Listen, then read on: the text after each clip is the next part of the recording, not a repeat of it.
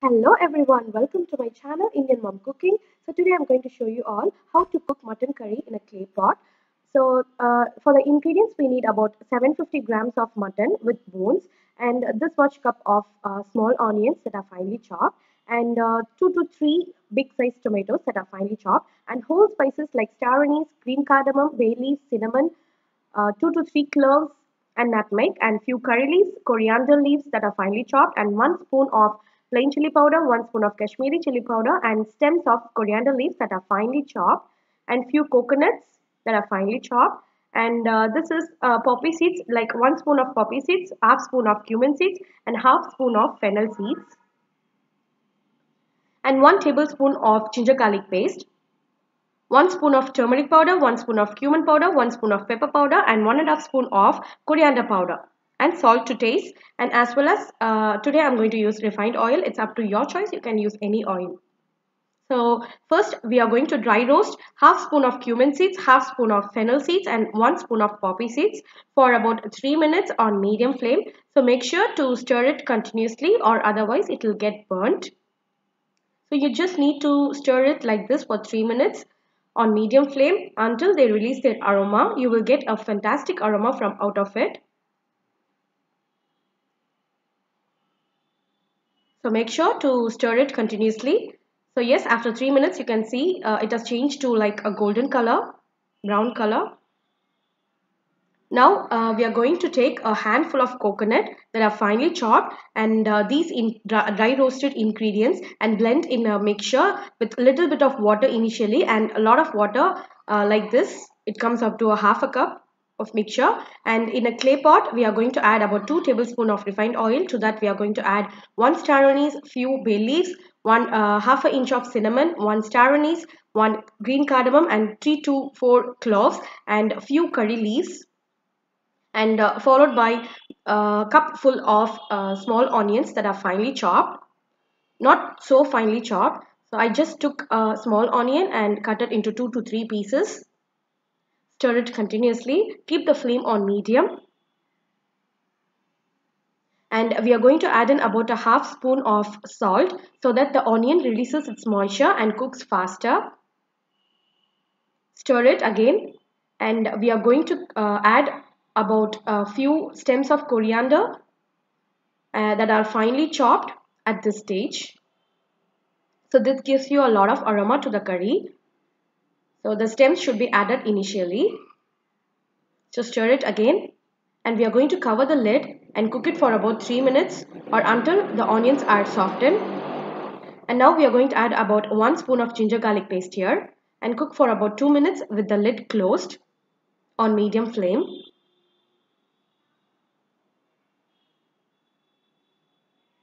And after 2 to 3 minutes, you can see the raw smell of the ginger garlic paste have gone. And now it's time to add in all the powder masalas. So make sure to keep the flame on sim and start adding the powder masalas. So as this is a non-veg recipe, I'll be adding a lot of turmeric powder. Like I'm going to add about 1 spoon of turmeric powder, followed by 1 spoon of plain red chili powder and 1 spoon of Kashmiri red chili powder. And then followed by 1 spoon of cumin powder and 1 spoon of pepper powder and 1 to 1.5 spoon of coriander powder. So make sure to keep the flame on make sure to keep the flame on sim or low and stir it for a minute.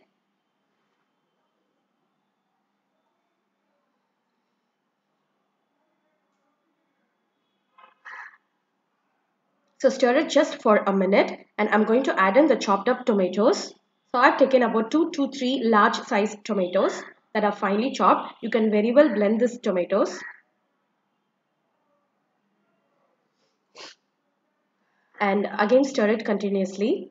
Now keep the flame on medium and cover the lid and cook it for about 3 to 5 minutes or until the tomatoes are soft and squishy.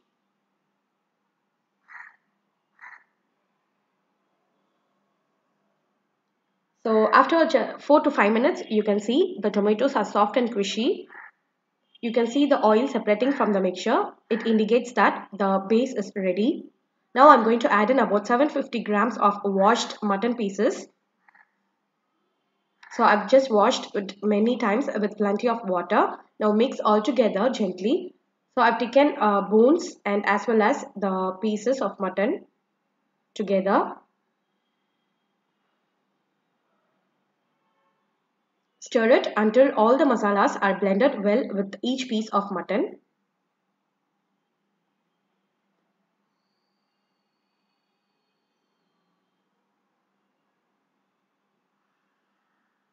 Make sure it is coated well.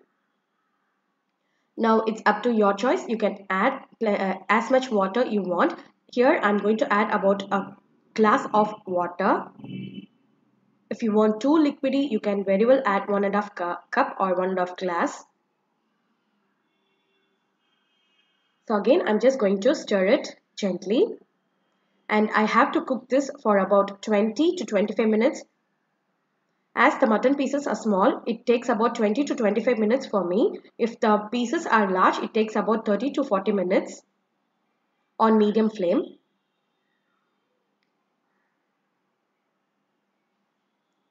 And I just stirred it continuously for a minute. And I'm going to close the lid, cook it for 20 to 25 minutes and stirring it occasionally in between.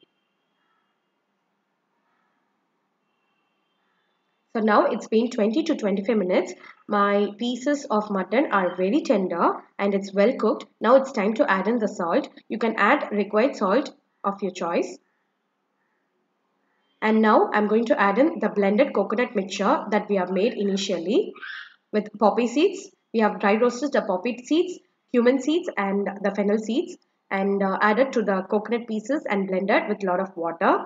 So I'm just going to add them and stir it for a minute. And our mutton curry is almost ready. We are just going to add finely chopped coriander leaves at the end. So you can taste for seasoning. If you want more salt, you can add it at this stage. So now I'm going to add finely chopped coriander leaves and I'm going to close the lid for 3 minutes on medium flame.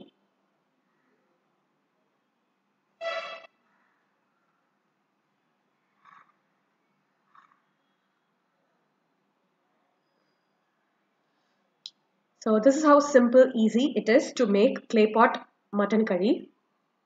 You can very well use the same procedure to make it in a pressure cooker or in a kadai.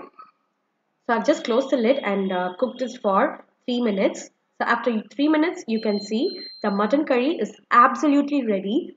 So this is how we make clay pot mutton curry, or in Tamil they will call as Mutton Kolambu. So you will be getting an awesome aroma and it tastes delicious. So I hope you like this recipe. So if you like this recipe, give me a big thumbs up. And if you're still new to my channel, click on that red subscribe button and join my family. And I hope you all like my recipe. And please to try it this weekend and let me know in the comment section. Thank you all so much for watching. I'll see you in my next video. Thank you.